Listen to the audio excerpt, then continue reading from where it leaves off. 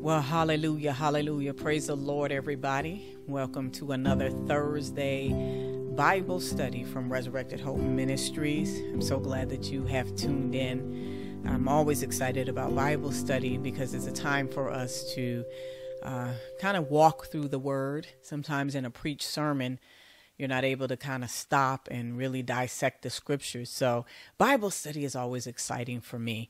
I hope that you are staying safe out there. I hope that you are practicing social distancing.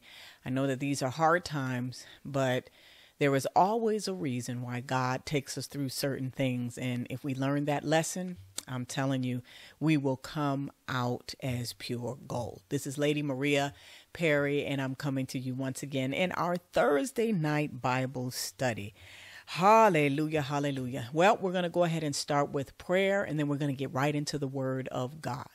Father God, in the name of Jesus, we just acknowledge you. We praise you. We glorify you because, Jesus, you are Lord. You're the mighty God. Hallelujah. You are the King of glory. Hallelujah. You are the great I am. And we just give you glory this evening. We thank you, Father, for another opportunity to open your word and teach the people. We invite and invoke your presence, your anointing. And we ask, oh God, that you will touch the hearts and the minds and the spirit of the viewers, Lord God. Let this Bible story, Lord God, come upon somebody's computer screen, somebody's desk, oh God, that needs to hear a word from the Lord. God, use me as your mouthpiece to speak with us, saith the Lord. We claim it as done in Jesus' name. Amen. Amen, amen, amen. Hallelujah, hallelujah. So we're going to get right into God's word this evening. And we're going to come from the book of Matthew, the 7th chapter, the book of Matthew. That is the first book in the New Testament. Come on, crack those Bibles open. Crack those Bibles open. We're going to come right into the word. Hallelujah, hallelujah. Thank you, Jesus. So, we are living in a day and age that we have so much access to information. We get information coming in from us from all sides, not just from the internet as far as websites and things of that nature, but we find that information is coming to us from social media, from television, from radio, and just because of the fact that we now can connect with people all over the world. There were times when information was extremely limited because it took an extreme effort to get information.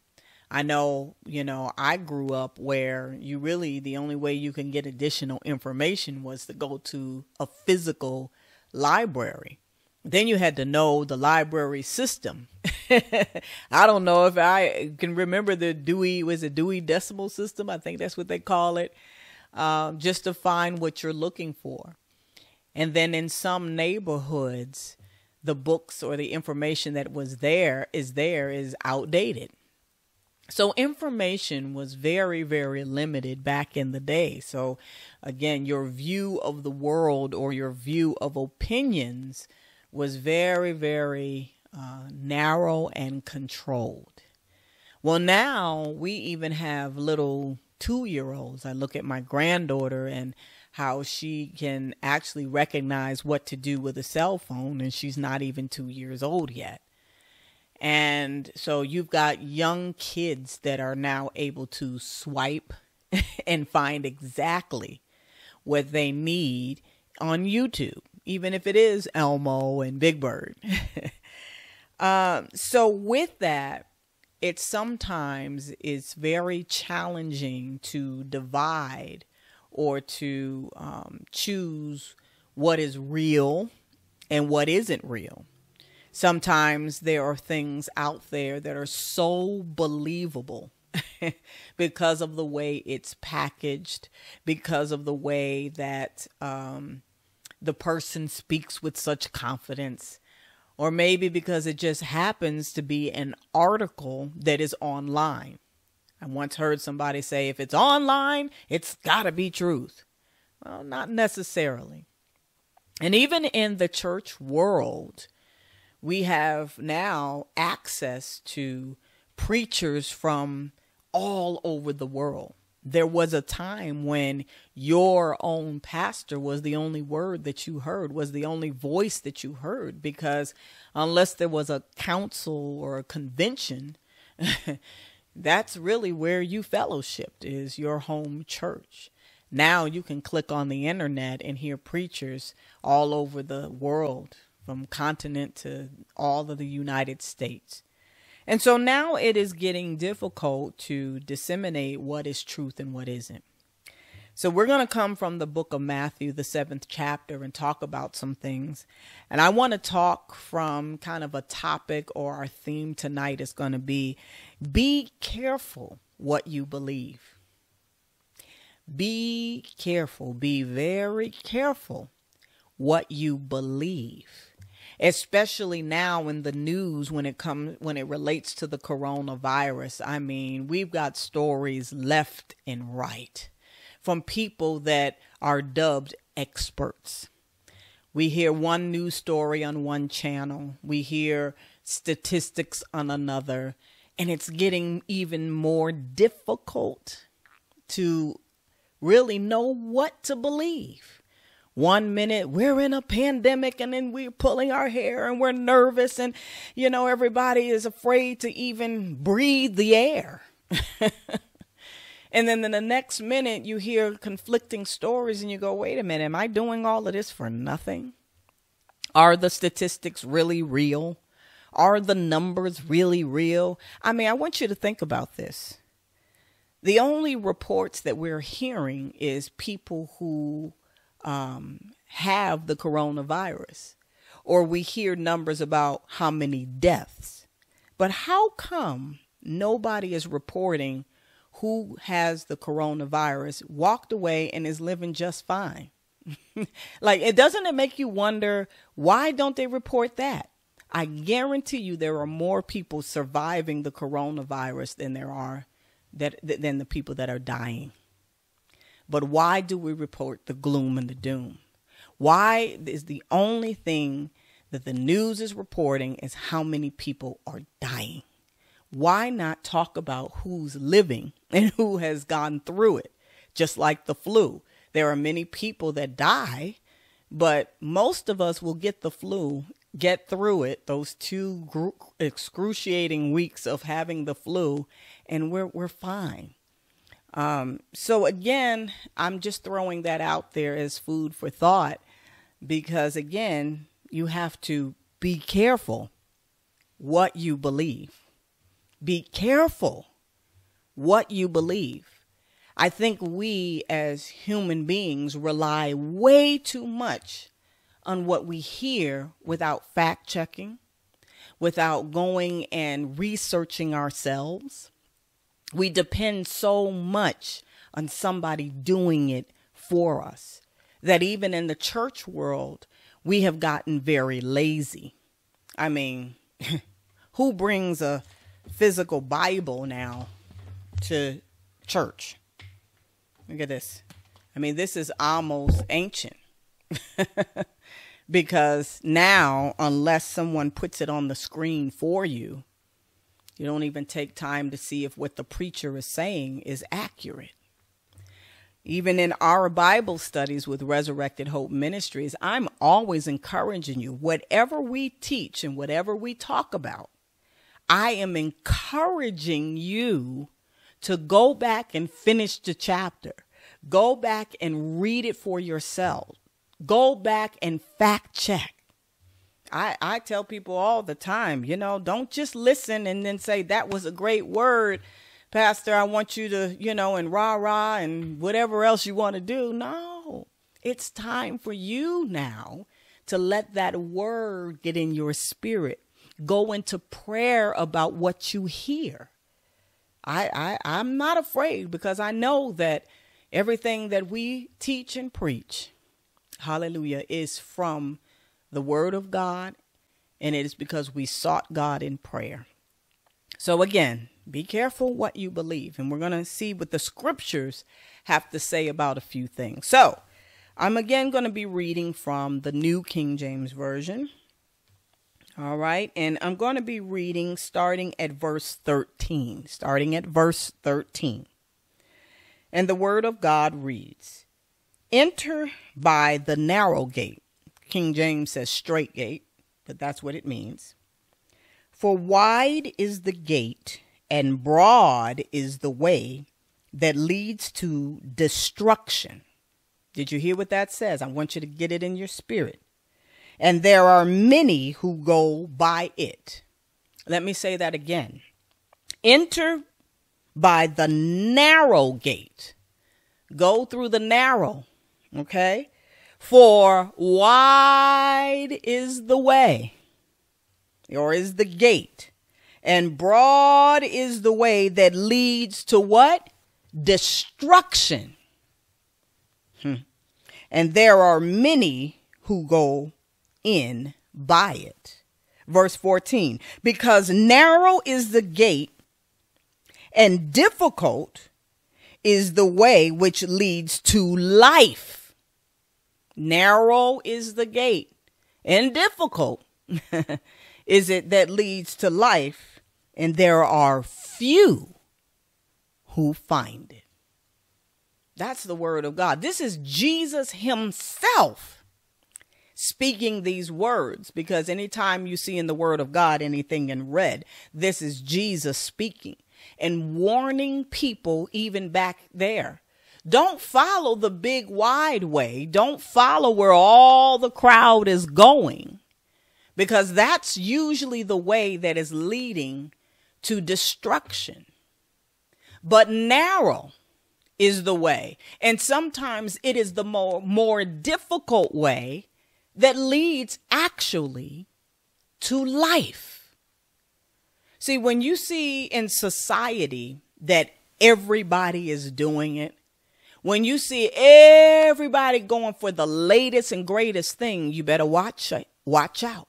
Watch out when everybody is doing it, when everything is being accepted, because usually in the end, that is the way that leads to destruction. It seems like the great and wonderful thing in the beginning because it's easy. It's the thing that's easy. It's the thing that gives you the most pleasure. And usually that is the trick of the enemy. Jesus himself says it in the word. Be careful. Be careful following the most popular thing. Be careful following the big crowds and the mega things, because sometimes that's not where you're going to get your deliverance. Be careful following the videos on YouTube that get the most likes.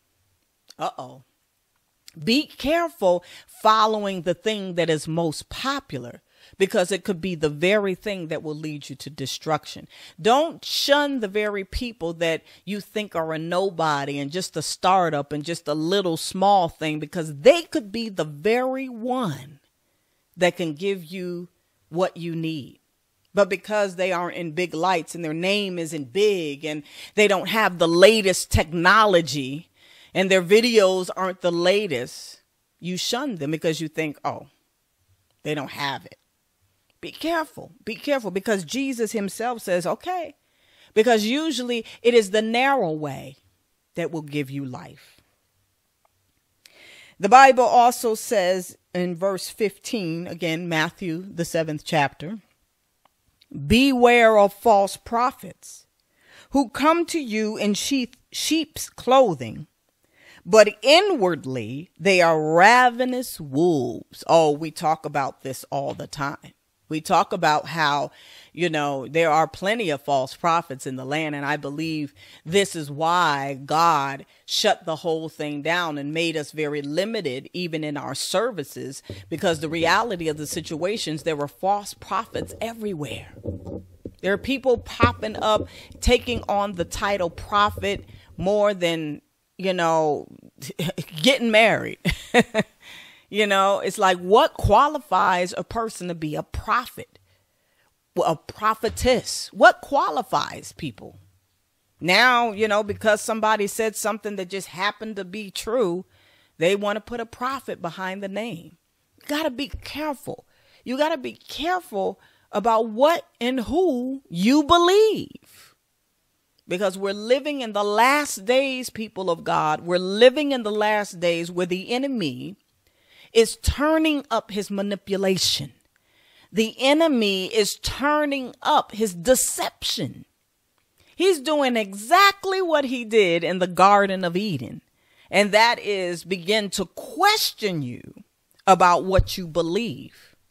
God gave Adam the commandment, and he was to share it with Eve, which he did. But then the serpent slithered his way in and caused Eve to question what she knew.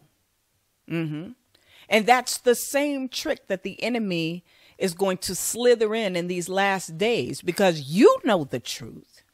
Oh, you know. It's in your spirit. God has put that thing in you, some of you almost from a child. You know what the truth is. But because now we have access to all of this social media and all of the great this and the great that, you're starting to question some of the key things that God has taught you. Be careful, because Jesus himself said, beware of false prophets. Be careful what you believe. Because it says, outwardly they look like sheep, but inwardly they're ravenous wolves that are ready to devour the very life that is in you. Amen. It says, now, how do you recognize when this is a false prophet? How do you recognize the false? Well, Jesus tells you right in his word. That's why I say, if you go to the word, it won't steer you wrong. The Bible says, verse 16, you will know them by their fruits. Do men gather grapes from thorn bushes or figs from thistles? So what we mean is, if someone is a prophet, their fruit ought to show that. If you call something an apple tree, there ought to be some apples on that tree. You shouldn't look at an apple tree and it's producing grapes. So it's the same way. If you are whatever it is you call yourself, or whatever you claim that God has called you to be, there ought to be fruit. No fruit? Don't know if that's truly your calling. If you are an evangelist, you ought to be evangelizing and affecting places everywhere you go.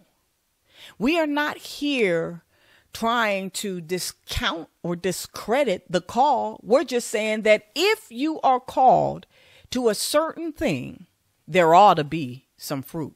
That's why I say, be careful. Be careful what you believe.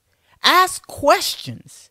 Look for the signs, because otherwise you can find yourself being deceived and manipulated. And that's what we don't want. It says, you will know them by their fruits. Do men gather grapes from thorn bushes or fig thistles from thistles? Verse 17, even so, every good tree bears good fruit. Do we hear that? Every good tree bears good fruit. But a bad tree bears bad fruit. Verse 18, a good tree cannot bear bad fruit, nor can a bad tree bear good fruit. Every tree that does not bear good fruit is cut down and thrown into the fire. Therefore, by their fruits, you will know them. This is so important. I was once told, how do you identify a counterfeit, $100 bill? How do you identify it? It's not that you have to study what's wrong. You shouldn't study the counterfeit and try to memorize the counterfeit in order to recognize it in the midst of counterfeit and real $100. That's not how you identify a counterfeit. See, most people would have made that mistake. They would say, well, in order for me to identify the counterfeit, I just got to memorize all the mistakes that are there, and I'll know it next time. Wrong. The best way to identify a counterfeit bill is to study the real one, so much so that you'll recognize the fake instantly, because you already know. You've already got it in your entire spirit. You've got it. What real looks like. So as soon as the fake shows up, you don't have to know every dot and tittle, every jot and tittle about the counterfeit, because you know the real so well. Well, so it is in spiritual things. When you know that you know that you know, you've read this word, you know in your spirit what is real, honey, your spirit will be grieved when you see a counterfeit. You don't have to know all 10 points of what a false prophet is. It will immediately come to your attention. And that's why it is so important that you study truth until you know it like the back of your hand. Because if you don't study truth, then someone can get over on you so quickly. I know personally for me, almost immediately, I can pick out a false prophet. And I don't have to know a whole lot about that person. They don't have to do a whole lot. Instantly, I can tell. I can see. I know when something is not quite right. Why? Because I've spent time with truth. I spent time in the spirit. So what do? What do you do with all the time that you have on your hands? The reality is it's time to get to know truth. It is time to get into the word of God for yourself, so that when someone preaches to you on a Sunday morning, just an abbreviated version of the word, you can pick up on what's truth and what isn't. Be careful. That's my topic. Be careful what you believe. All right, let's continue. So here again is where Jesus, he was just teaching. He was teaching. These are the things that he was talking about in the book of Matthew when he began his ministry. He just started talking about all of these things, and he was warning people, because why? Even back in the day when Jesus was walking the earth, there were false prophets. Just like today, everybody wants to create some new doctrine, and God said, no.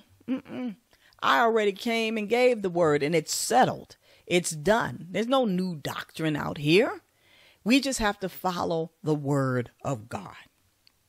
So verse 21, he then takes a little shift, and he says, see, the first part, he was just talking in general. He was talking about be careful. There's false prophets out here. Be careful, because what's popular is not always what's life. It can lead you to destruction. And then Jesus does something very powerful where he brings it into himself. And he says in verse 21, not everyone who says to me, Lord, Lord, shall enter the kingdom of heaven, but he who does the will of my Father in heaven. Oh, that's so powerful. Because let me tell you something. Everybody that's crying that they are a Christian and they know Jesus and they saved anyhow is not in relationship with God. Jesus says it himself. He says in verse 22, many will say to me in that day, Lord, Lord, have we not prophesied in your name, cast out demons in your name, and done many wonders in your name? What does that sound like?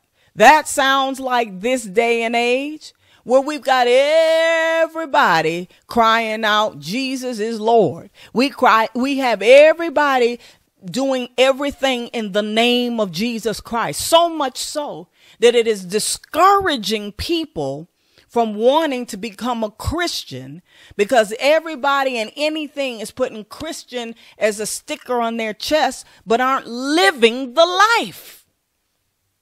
And that's nothing but a trick from the enemy. I'm not surprised, because that's what the enemy wants. And unfortunately, there are people that will look at somebody's raggedy life who's crying, I'm a Christian, and isn't making any effort to live right and giving up. You've got people out here who are starting churches for the wrong reason and leading people astray and taking advantage of people in the name of Christ. And when the cover is pulled off, people are left hurt and broken and upset because people have handled the name of Christ in a very irresponsible way. Oh, and don't think these people are going to get away. Don't think that when you lead people into a lie, that you're going to get away, because the blood of those souls are going to be on your hands. But if you've ever experienced or been under someone who didn't do you right in the name of Jesus, don't give up on God. Don't give up on Christ. It's not God's fault. God will take care of that person. But you still have a soul, hallelujah, that has to be saved. And God still loves you. Hallelujah. So don't give up on him. So that's what verse 22 says. You know, everybody's doing everything in the name of Christ. Then there are people who are doing so much in the name of Christ, but they're not connecting with God in a relationship. That's what God means in his word, what Jesus means when he says, I never knew you. In other words, you never took time to get to know me, to be in a tight, close-knit relationship. See, it's more than getting behind a pulpit, putting your face on a flyer, coming up with some cliche that makes people go, ooh. It's more than that. And I think that's why God said, pump the brakes. There were more conferences and fancy flyers going around than I could even count. I was like, my goodness, how many conferences are we going to have? And even some of the big name church conventions. Conventions should be about masses of people coming into a city with truth and affecting souls. But even these conventions were about just us getting together and what do you have on and who's the big name preacher and posturing in the pulpit and who's the next bishop and what's the big name. We got more caught up in all of that. What outfit are you going to wear? Who's going to hook up with who? Come on, let's just be real. But whenever a convention of thousands of true believers hit a city, it ought to be life-changing. There ought to be souls getting saved. The gospel, hallelujah, Jesus, I feel it in my spirit. The gospel ought to be preached in the streets, left and right. Whatever hotel that convention and council is being held in, the housekeepers ought to be getting saved. But we lost it. We lost it. What did we do besides gather together with each other? What did we do in these conventions besides gather together? How many souls were baptized in Jesus' name? How many were filled with the Holy Ghost? How many people were introduced to Christ as a result of hundreds of people coming into a city? And so Jesus is saying, yeah, you say, Lord, Lord, but I don't know you. Verse 23. And Jesus said, and then I will declare to them, I never knew you. Depart from me, you who practice lawlessness. Or in the King James, depart from me, ye workers of iniquity. See, we have to be careful, people of God. We have to be so careful what we really are buying into and what we believe. Because the reality of the situation is there's a lot of noise out there. There's so much noise. You got to be careful because, again, there's a lot of noise going on. And if you don't take a minute to pause and, first of all, fact check yourself, also think about where the source comes from. You know, with the internet, we got to be careful because with the internet, there are articles written in Google, LinkedIn, all kinds of websites where some person wrote the article. And a lot of times it's their opinion of a certain thing. And we take it as gospel. We take, just because there's an article on Google, just because you Googled something, don't you know that there are human beings that are populating this stuff? There are human beings that are writing these articles. Do you ever take time to look at the fine print?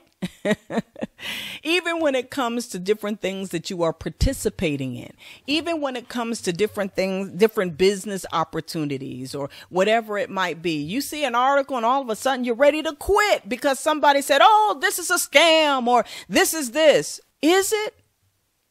Who is the source? Who's the person behind it? And so that's what I say when it comes to your soul. Just because somebody has a big name, just because somebody speaks with a lot of charisma and a lot of fancy words and speaks with such confidence, it's not always true. So I want to encourage you to take time to really evaluate what you are taking into your spirit.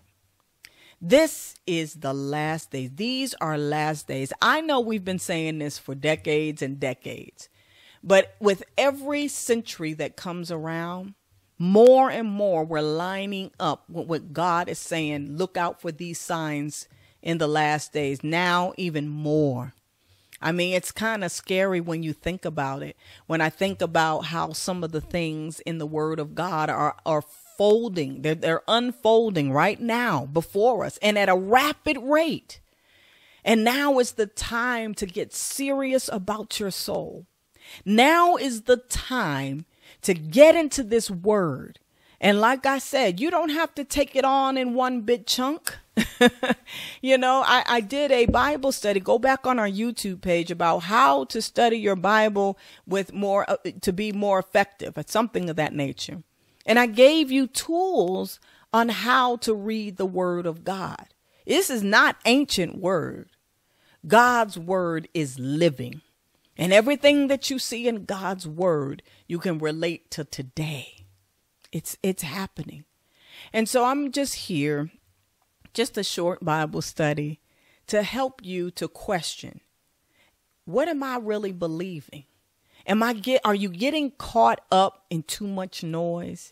Sometimes, you know, they have an old adage that says there are too many cooks in the kitchen. Because if you have too many cooks in the kitchen, you know, one cook wants to throw this into the pot, the other wants to throw this, and it ends up being a hot mess. You don't know what the meal is going to be. Well, so it is with what you allow in your ear gates.